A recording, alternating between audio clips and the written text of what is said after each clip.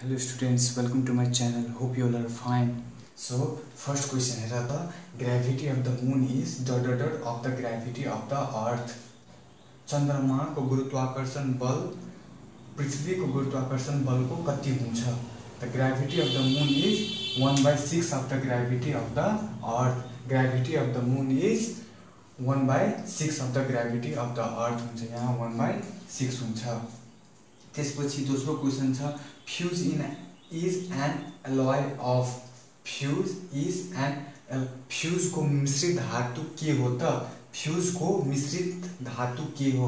Option A मा दिएको छ tin and copper, option be tin and zinc, option C copper and zinc, option D tin and lead. Fuse को मिश्रित धातु tin and lead हो. Fuse को मिश्रित धातु टिन एन्ड लीड हो. Third नंबरमा, in hypermetropia person cannot C. मानिसको दूरदृष्टिको कमजोरीमा कुन अब्जेक्ट हेर्न सक्दैन? टाढाको अब्जेक्ट हेर्न सक्छ कि नजिकको अब्जेक्ट हेर्न सक्छ? त अप्सनमा दिएको छ near object, far object, thin object, D thick object. क्वेशनमा भनेको छ दूरदृष्टिको कमजोरीमा मानिसले के हेर्न सक्दैन त? नजिकको अब्जेक्ट हेर्न सक्दैन कि फारको अब्जेक्ट हेर्न सक्दैन कि थिन अब्जेक्ट हेर्न सक्दैन कि थिक अब्जेक्ट हेर्न सक्दैन? दूरदृष्टि कमजोरी भएको मानिसले नजिकको अब्जेक्ट हेर्न सक्दैन. अनि अप्सनमा दिएको छ near object. So in hypermetropia person cannot C near object. Fourth number क्वेशनमा, life of A fluorescent lamp is. Fluorescent lamp को आयु कति हुन्छ त? Life of fluorescent lamp is. Fluorescent lamp को आयु कति हुन्छ? About 1000 hours. ऑप्शन ए मा दिएको छ. ऑप्शन बी मा about 1500 hours, option see about 3500 hours, option D about 3000 hours. About लगभग 3000 आवर्स फ्लुरोसेंट लैम्प को आयु 3000 घण्टा हुन्छ लगभग. अनि फ्लुरोसेंट लैम्पले 30% इलेक्ट्रिकल इनर्जीलाई लाइट इनर्जीमा कन्भर्ट गर्छ अनि 70% इलेक्ट्रिकल इनर्जीलाई हिट इनर्जीमा कन्भर्ट गर्छ. Fluorescent लैम्पले 30% electrical energy light इनर्जीमा convert गर्छ अनि 70% इलेक्ट्रिकल इनर्जी हिट इनर्जीमा कन्भर्ट गर्छ. Now next question 5 number, the unit of pressure is. Pressure को यूनिट कति हुन्छ त? प्रेशर को formula pressure equal two force by area हुन्छ. अनि त्यसपछि force equal two MA bye ए हुन्छ. अनि एम भनेको मास हो अनि ए भनेको एक्सेलरेसन हो. त्यसपछि मास को यूनिट, मास को इकाइ कति हुन्छ त? केजी. अनि ए को मिटर पर सेकेन्ड स्क्वायर. अनि त्यसपछि एरिया को इकाइ मिटर स्क्वायर. मिटर क्यान्सल भएपछि केजी पर metre per second square. So pressure को इकाइ हुन्छ KG per metre per second square. So our answer will B C number. The unit of pressure is KG per metre per second square. अर्को question छ हाम्रो, hydraulic lift works on. Option A Pascal's principal, option be principal of flotation, option C Archimedes principal अनि option D non. Hydraulic lift Pascal's principal मा आधारित छ. Hydraulic lift कुन सिद्धान्तमा आधारित छ? हाइड्रोलिक लिफ्ट पास्कल सिद्धान्तमा आधारित छ. Pascal's principal. पास्कल प्रिन्सिपलले भन्छ when pressure is applied in a liquid enclosed in a vessel it is transmitted equally in all direction. When pressure is applied in liquid enclosed in a vessel it is transmitted equally in all direction. So hydraulic lift works on Pascal's principle. And next question is the value of G. Capital G दिएको छ. The value of G, यो capital G छ. So the value of capital G is 6.67 into 10 to the power minus 11 Newton meter square per kg square. अनि capital G लाई हामी के भन्छौं त? Universal gravitational constant. Capital G is universal gravitational constant. So our answer will be the value of capital G universal gravitational constant is 6.67 into 10 to the power minus 11 Newton metre square per KG square. अनि डाइनमा के हुन्छ त? डाइनमा 6.67 into 10 to the power minus 8 डाइन centimetre square gram per square.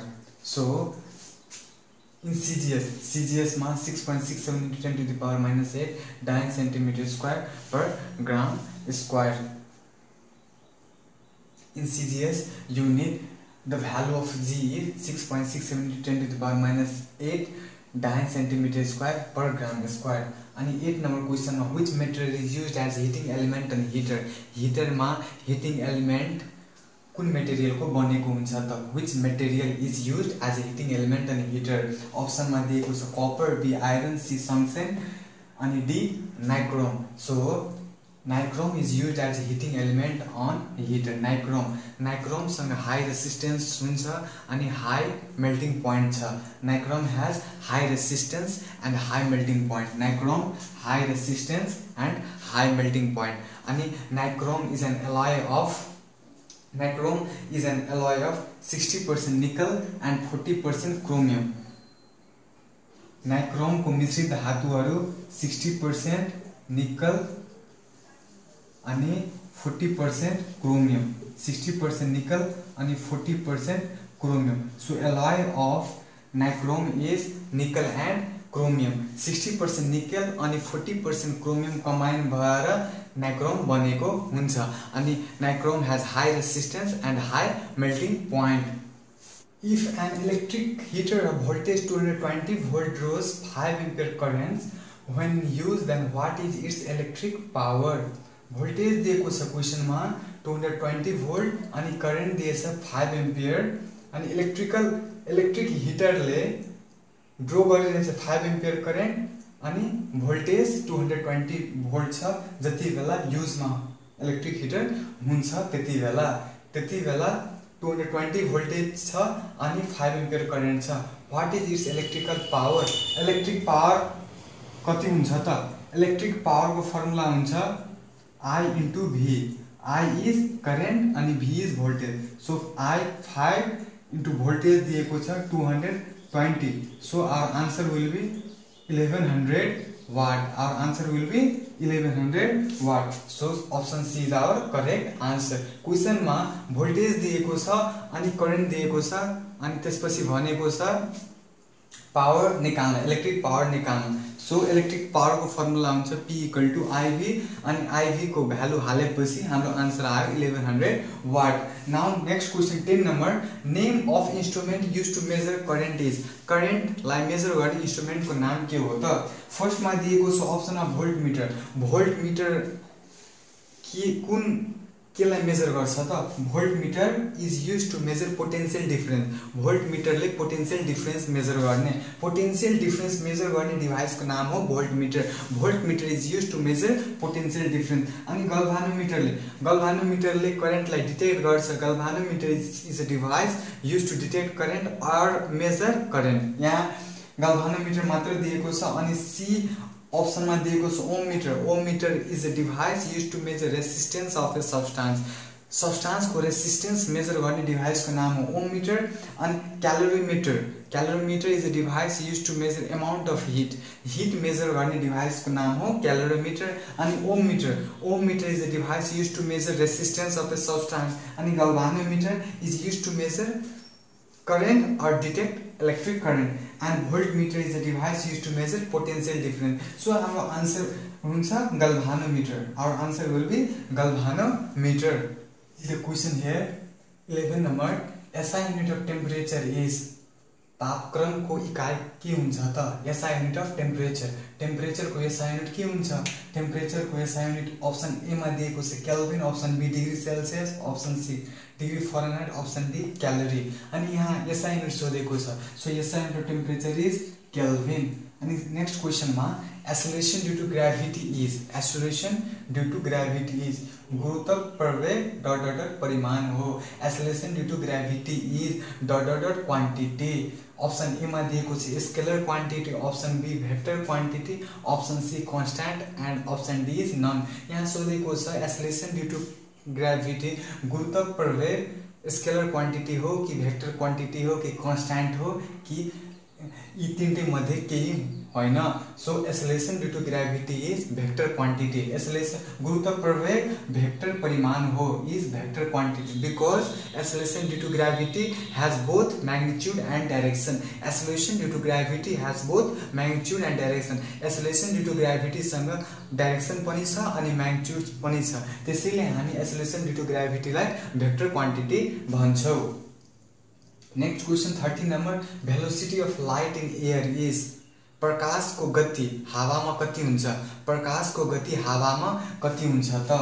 So option A मा दिएको छ 2 into 10 to the power 8 meter per second, option B 3 into 10 to the power 8 meter second, and C 2 into 10 to the power 5 meter second, and D option is 3 into 10 to the power 5 meter second. So प्रकाश को गति हावामा 3 into 10 to the power 8 meter per second हुन्छ. Velocity of light in air is 3 into 10 to the power 8 meter per second. And next question is 14 number. Which is the symbol of calcium? Calcium को संकेत कुन हो त? Which is the symbol of calcium? Which is the symbol of calcium? Calcium को संकेत कुन हो? Option A calcium, option B option A दिएको छ Ca, option B C, option C Cu, and option D is K. So symbol of calcium, calcium को संकेत Ca हुन्छ. It is too easy. Next question. The ore of iron. Iron को ओर यी चारटै option मध्ये के हो त? The ore of iron is option A haematite, option be कुप्राइट, option C bauxite, and option D argentite. Argentite सबभन्दा पहिला argentite is an ore of silver को ओर हो. Argentite is a or of silver. अनि त्यसपछि bauxite. Bauxite is or of aluminium. And Cuprite is ore of copper. Copper को ore हो cuprite. And option A hematite is ore of iron. So we have got our answer. The ore of iron is hematite. The ore of iron is hematite, and the ore of copper is cuprite. The ore of aluminum is bauxite, and the ore of silver is argentite.